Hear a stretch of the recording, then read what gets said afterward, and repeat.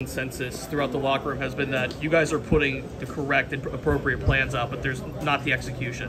Where do you think that disconnect is coming from on Sundays? Obviously, I don't think we've been doing this 3 years here. I mean, at no point have I come out here and said anything about exit. We got to get production. It's a bottom line business. So players are saying that. That's great, but ultimately we got to score more points. We've lost 2 games. One's scoring 7, one's scoring 6. That's not good enough. We all know that. It's got to get better. Matt, on the 4th and 1 play, what was the thought process behind not just calling a pass there, but also being in shotgun?